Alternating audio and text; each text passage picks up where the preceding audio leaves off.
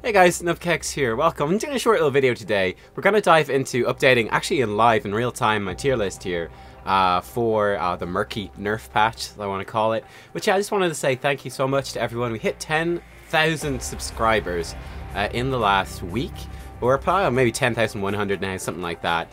But channel's doing really well, going really strong. So I just want to say, hey, thanks everyone for the support. Hit 1,000 followers on my own personal Twitch channel as well.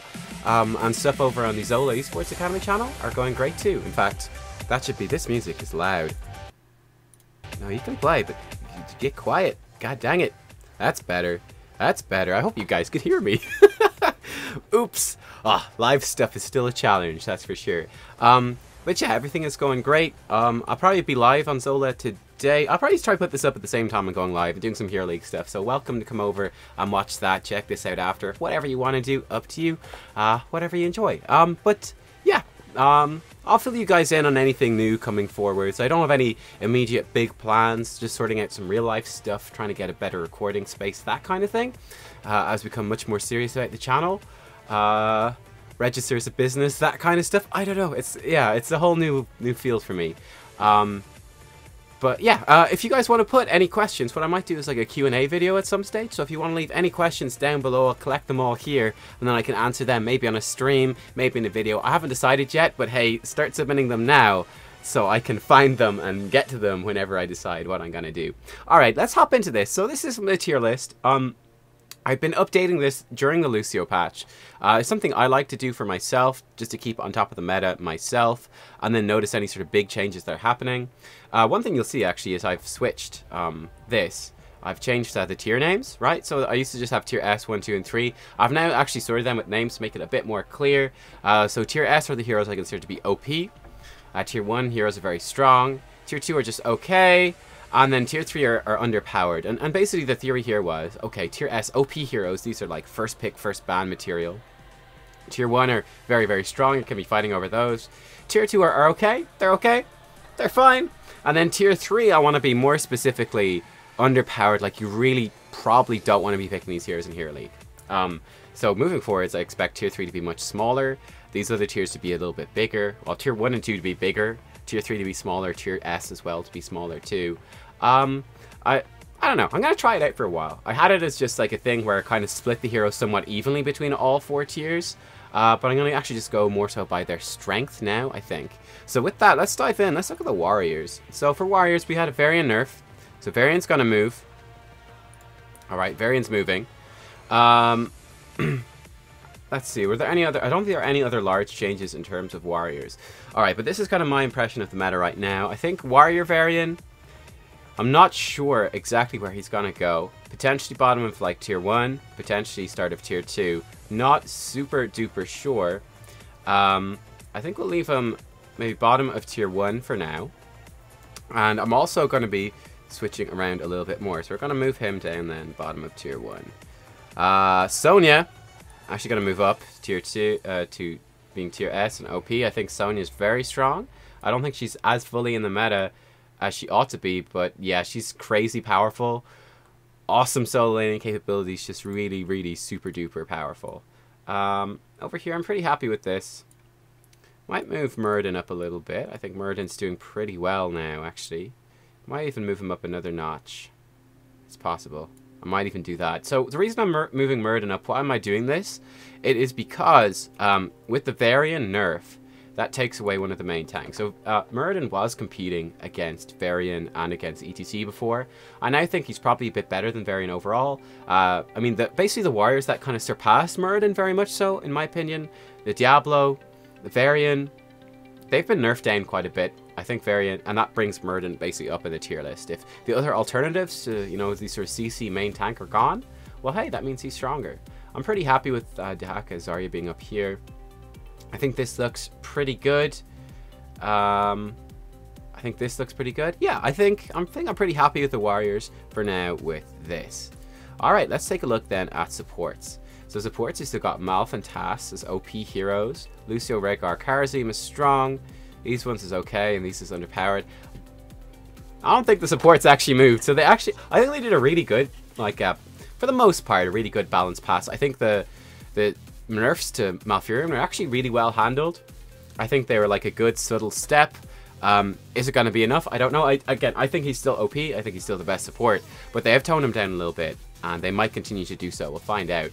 Lucio got nerfed a small bit too. I think he's still really good. I think the supports are still pretty much in the same spot. The one I'm a bit skeptical about is Tassadar. I don't feel like they've quite hit their balance right with his talents and stuff like that. I think they're still a bit all over the place, but they're kind of getting there ever so slowly. But yeah, we'll see exactly how this stuff turns out. But for the moment, support I think stays the same. For Melee Assassin then, this is what I had it towards the end of the last patch.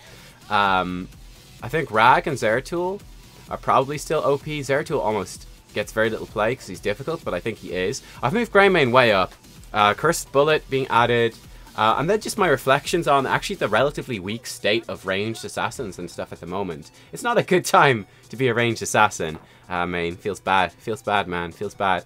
But yeah, Greymane, who's moved up a lot. I have him in melee, by the way, because we've got more melee than range, so it's just more clear about a little bit. But yeah, I think Greymane's actually really good. Kerrigan Valera, very strong in Hero League as well, but she can be quite countered by Malf and Tass. That's the problem with Valera. Hey, Malf and Tass, they're both OP, and they work insanely well against Valera, so that holds her back. But she's very strong.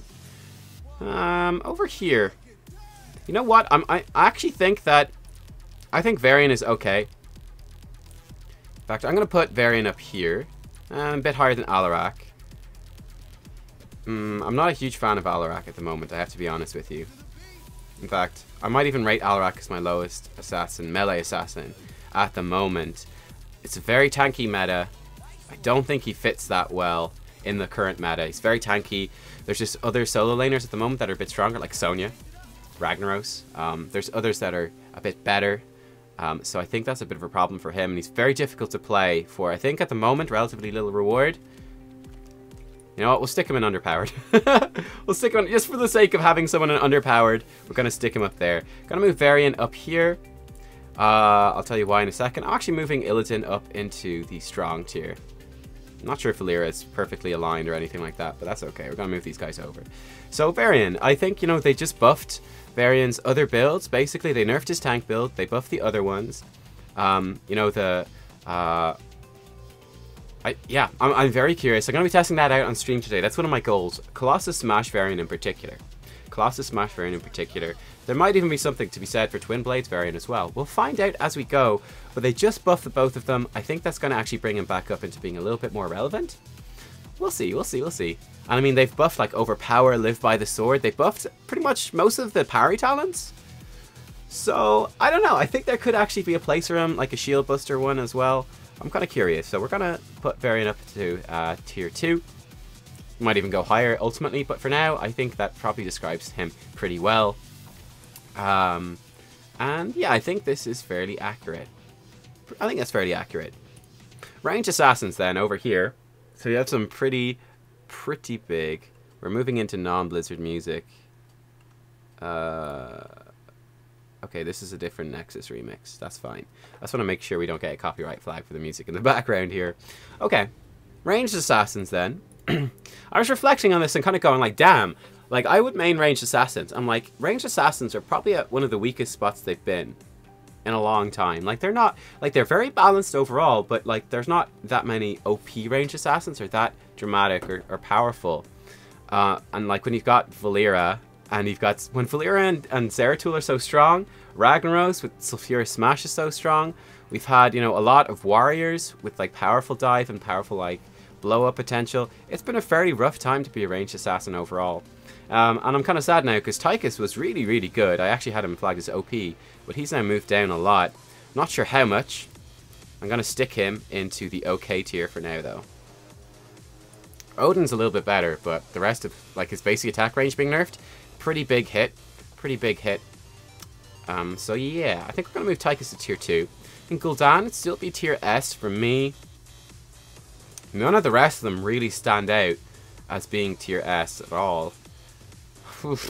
Like Li Ming is pretty good, but I don't know.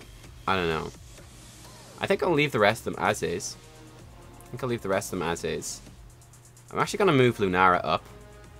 I'm actually a pretty big fan of Lunara. In fact, I'm going to move her up even more.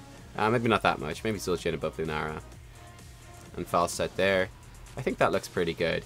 I've got Raynor, Nova, and Gall is underpowered. I think that's fair. Alright, so Tychus is going to move down to tier 2. Lovely. I get it right. Okay. It's right. It's fine. Kelthus, Tracer Chromie. In fact, oops. Hang on. These two. You guys move over. We need to move Lunara up here. Place of Falstad. Or no, not in place of Falstad. Place of Suljin. Suljin's going to move across. Falstad's going to move across this way. And Gul'dan is going to be tier S. I think Gul'dan is really strong. He brings a lot of wave clear. Horrify is very powerful.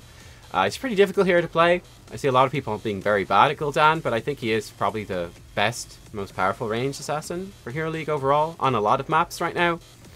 The reason I move Lunara up, I feel as well, is with a lot of these other heroes being nerfed and toned down, Lunara is actually really good at melting through meaty, tanky teams because just her sheer damage output is very high.